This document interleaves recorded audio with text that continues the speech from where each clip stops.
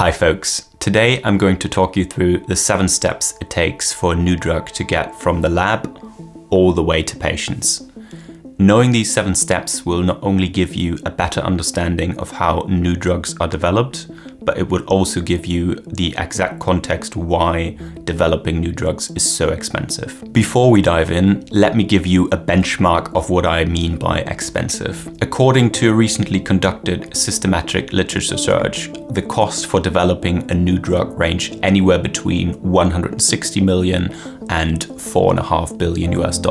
I know these numbers sound absolutely crazy, but let's go through the 7 steps to explore where these astronomical costs come from. Jumping right in, our first step begins in the lab, where scientists are looking for new ways to treat diseases. To successfully treat a disease, we first need to discover potential candidates for our new drug. But how do we do that? Before answering this question of how drug discovery works today, we first need to distinguish 2 different types of drug discovery. For the longest time, humankind relied on what can be described as serendipitous or unplanned or fortunate drug discovery, which is the first type of drug discovery. A great example of such fortunate drug discovery is Sir Alexander Fleming's discovery of the first antibiotic in 1928. One day, the Scottish physician and microbiologist returned from holiday to find mold growing on a petri dish of bacteria. What he noticed from his coincidental observation was that the mold seemed to be preventing the bacteria from growing around it. Following his observation, he soon identified that the mold produced a self-defense chemical that would kill the bacteria. It was due to this lucky finding of a single researcher which gave us the first treatment for bacterial infections more than 90 years ago. Such serendipitous discoveries naturally still occur even today, but science has evolved since the 1930s, which brings me to the second type of drug discovery. This second type of drug discovery is what I'd like to call intentional or planned discovery, which is the type of drug discovery that is used by pharma companies today. The way this planned discovery works can be broken down into 3 simple stages. In the first stage, scientists identify biological molecules such as proteins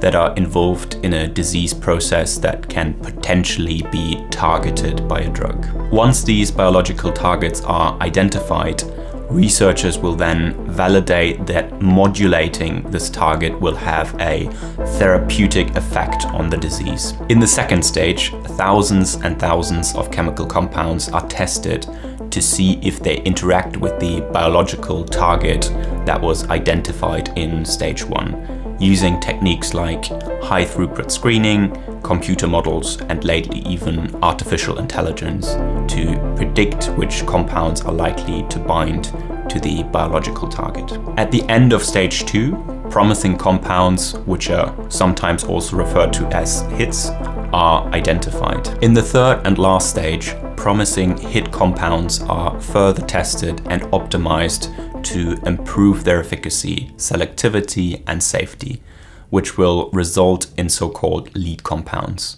which again are modified even further to enhance their chemical properties. After these lead compounds are fully optimized at the end of stage 3 of the drug discovery phase, we can then move on to the next step of the drug development process. The second step of the drug development process is preclinical research. In preclinical research, the goal is to assess the toxicity of the lead compounds identified in step 1. Like drug discovery, preclinical research is conducted in the lab, whereby 2 different types of preclinical research or experiments are generally distinguished.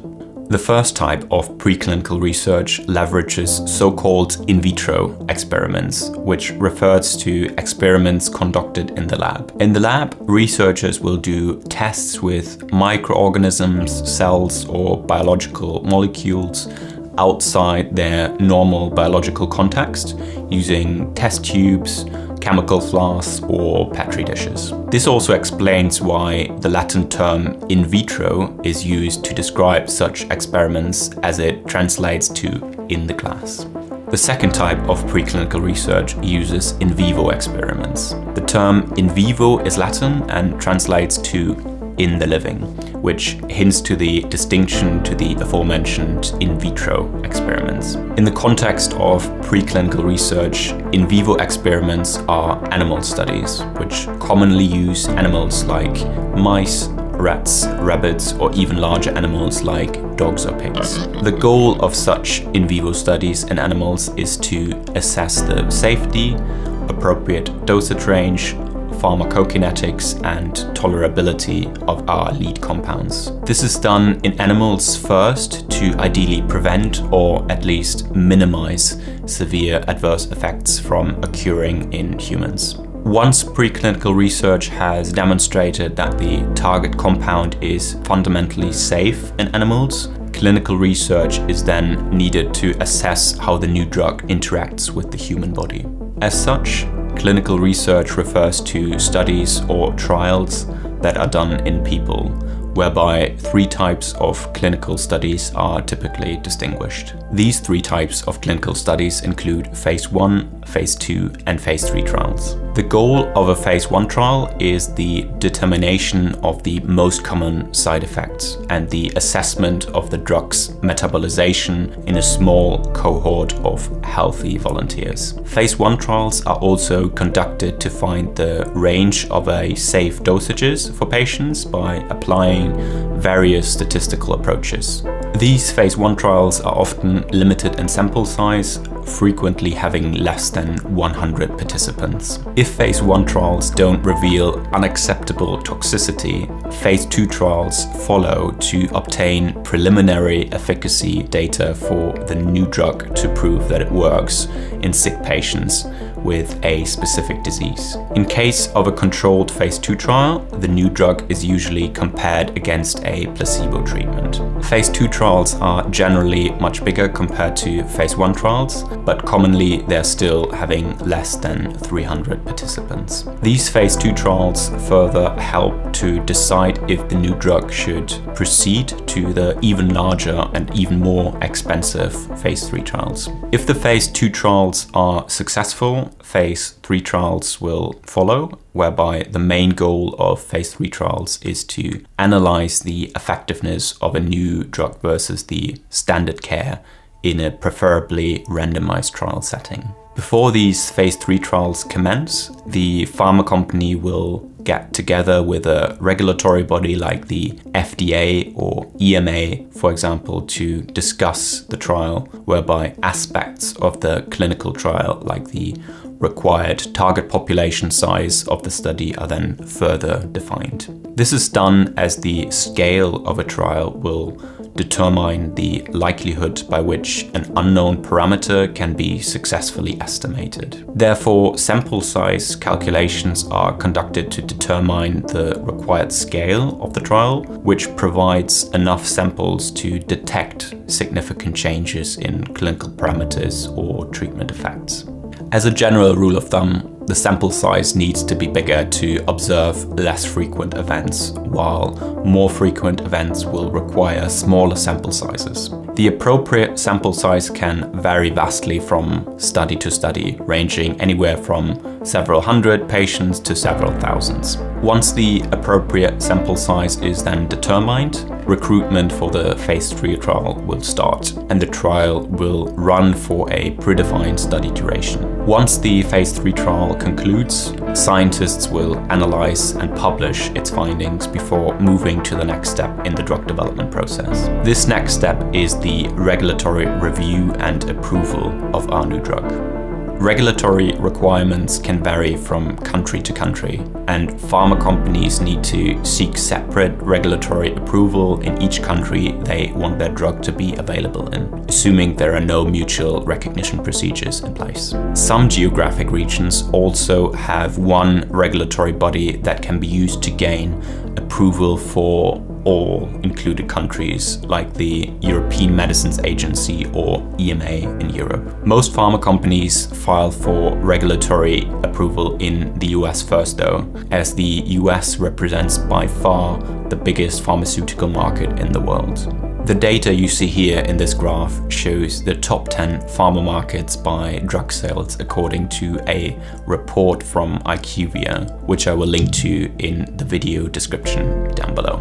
As you can see from this graph, pharmaceutical sales for the US in 2020 were over $500 billion. To put this into perspective a little bit better, this is roughly equivalent to the total GDP of Sweden. I know, that's crazy. Alternatively, you could also buy just over 4 large pizzas for every person living on this planet with the amount of money. Given the size of the US drug market, pharma companies tend to file for regulatory approval in the US first. To gain approval in the US, companies will submit an investigational new drug application, or IND for short, to the FDA, with the hope of ultimately gaining marketing authorization for the new drug.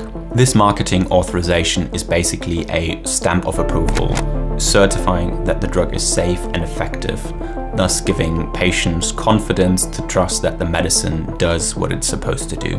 Once our new drug has received its marketing authorization, it's technically ready to be used in patients. I will explain why this isn't the full truth in a moment, but before doing so, I wanted to come back to the promise I made earlier in this video. I promised that you would better understand why new drugs are so expensive, but so far we haven't really touched on that aspect. I've already mentioned that developing new drugs can cost billions of dollars, but where does this enormous cost actually come from? We get a better understanding of where these costs come from when we look at a graph that plots the costs of drug development over time based on the 4 steps we've discussed so far in this video. I've taken and adapted this graph from a paper written by Sun et al., which got published in a peer-reviewed journal in 2022. And you can download their full paper via the link in the video description. As you can see from this graph, a lot of drug development fails. Pharma companies need to screen tens of thousands of potential compounds to get down to a few hundred potential leads. The most successful leads will then go through preclinical testing, where they need to pass in vitro and in vivo experiments to move to the clinical phase 1, 2, and 3 studies. And as you can see, pharma companies will run multiple clinical studies in parallel, and not all of them will succeed. Even phase 3 trials still fail to meet expectations regularly, with over 40% of all phase 3 trials being unsuccessful. Remember that at this point in time, pharma companies have invested years and years of time and effort into developing these drugs, only to then find out that their phase 3 results are negative. This high failure rate and the long time it takes companies to run these studies is what explains the high cost. In other words, the cost of a new drug includes the cost of all failed attempts at drug development leading up to this point, with only one successful candidate remaining at the very end. On top of that, pharma companies only have a limited time once their drug is approved, during which they can sell their drug without worrying about any kind of generic competition in the market. This generic competition usually enters the market as soon as the patent expires. Standard patent duration from filing is 20 years, whereby half of the time can easily be taken away by the time it takes the company to develop their drug. Therefore, pharma companies typically have about 10 years to generate revenue to make up their massive initial investment. Now that we know why new drugs can be so expensive, let me go back to explaining how drugs get from the lab all the way to the patient. I've already mentioned how our new drug has received a positive marketing authorization in step 4. What follows after a positive marketing authorization is what's called post-marketing surveillance. This post-marketing surveillance represents step 5 of the drug development process. In step 5 of the process, pharma companies run phase 4 studies to monitor a drug's long-term effectiveness, identify any rare or long-term side effects, and ensure that drugs continues safety and efficacy in the general population. The focus hereby is on the long-term outcome of the trial, which are collected to make sure that the drug remains safe and effective throughout the entire life cycle. Pharmacovigilance is another important term to be familiar with in the context of post-marketing surveillance, given that it involves monitoring the use of medicines in everyday practice to identify previously unrecognized adverse effects or changes in the patterns of adverse effects. The distinction to phase 4 trials is that pharmacovigilance activities can be broader in scope and don't necessarily follow the structured approach of a clinical phase 4 trial. Before we start talking about step 6 in the drug development process, we need to jump back to the point where pharma companies receive marketing authorization, which I explained in step 4. You'll remember that I've mentioned that pharma companies can theoretically sell their drugs once they've received a positive marketing authorization for their product. The emphasis here is on theoretically, as pharma companies practically still need to go through a reimbursement process in step 6. In practice, someone needs to pay for the new drug that come to the market, which is why obtaining national reimbursement is so important. The way in which pharma companies can achieve national reimbursement varies from country to country, but in most markets it's essential to tap into these public health insurance systems to receive funding for the new drug outside of privately negotiated arrangements. The process which leads to reimbursement in many countries is called Health Technology Assessment, or HTA for short, which ultimately aims to derive an appropriate price for new drugs. I won't be covering it here, but if you're interested in finding out how health economists set the price for new drugs in cost-effectiveness-driven HTA markets, then I'll recommend you check out my video on the topic, which you can find here. Crucially, pharma companies can still fail to obtain reimbursement in some markets, even after receiving positive marketing authorization. For example, should their drug not be cost-effective, or if HTA agencies and payers do not see enough added value in the product. This adds another layer of potential failure and therefore acts as a risk factor that will ultimately be reflected in the overall costs of the new drug. Let's assume though that our drug that we followed all the way from the lab doesn't fall victim to that unfortunate fate in step 6 and instead gets reimbursed by our local payers. Once our new drug is reimbursed, pharma companies will then start generating revenue as patients gain access to the new medicine in step 7. Step 7 is the step that we're all very familiar with. We get sick, so we go and see our GP or specialist and they'll prescribe us the new drug. We'll then take that prescription to the pharmacy and can take the new drug home with us. In severe cases, we might go straight to the hospital, where we'll receive immediate care with our new drug. In many countries around the world, we only need to pay very little or no money at all to receive those drugs, given that the vast majority of the costs is already covered by universal healthcare systems that provide universal access to medicines to everyone who needs them the most. And that's it. Those are the 7 steps it takes to bring a new medicine all the way from initial drug discovery in the lab into the hands of patients that need them. If you've liked this video and you want to see more content like this, please consider subscribing and hit the notification bell so that you don't miss out on my latest videos. Here on YouTube, I share everything I know about health economics with the aim of making the subject more accessible to people. I'll cover a variety of topics, all from the perspective of a former consultant who's worked in the pharmaceutical industry for years. If that's what you're looking for here on YouTube, then you came to the right place, and I'll see you in the next video.